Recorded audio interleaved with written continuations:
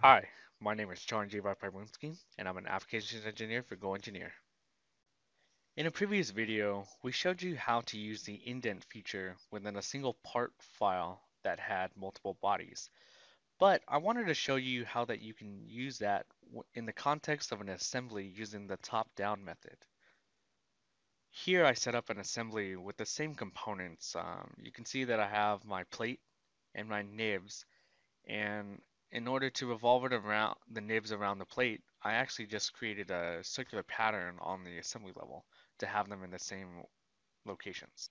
And when I rotate my assembly around, I can see that the nibs actually intersect the plate.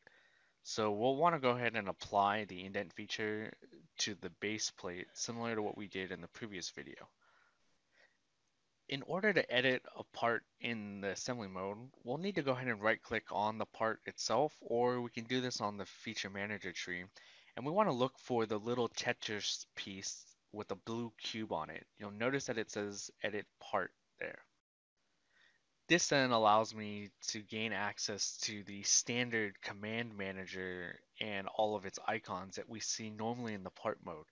What you'll notice is that the first section on the command manager is allocated to let you know that you are working in the assembly mode, but the rest of the icons to the right of that are actually all the standard features that you have set up within your part template. And just like in the previous video, we're now going to go into Insert, Features, and then the Indent command. I'll then select the plate as my target body, and then the nibs for the tool region.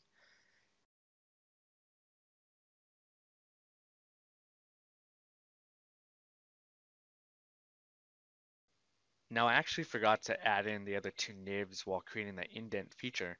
So let me go back in and edit that feature and try to add in all three nibs.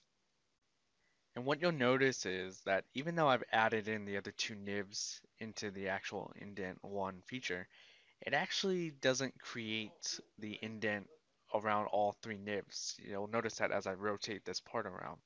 So what that means is that we'll have to actually go in and create this indent feature for each part when you're working within the top-down assembly modeling method.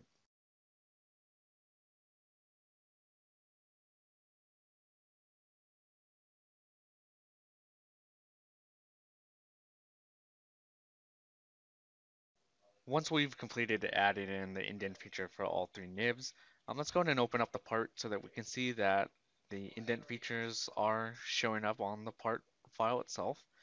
And you'll notice that it is linked by the little caret next to each indent feature. This is Charn Jivaphaiboonskdi for GoEngineer. I hope you enjoyed this quick tip video on how to use the indent feature in the top-down assembly method.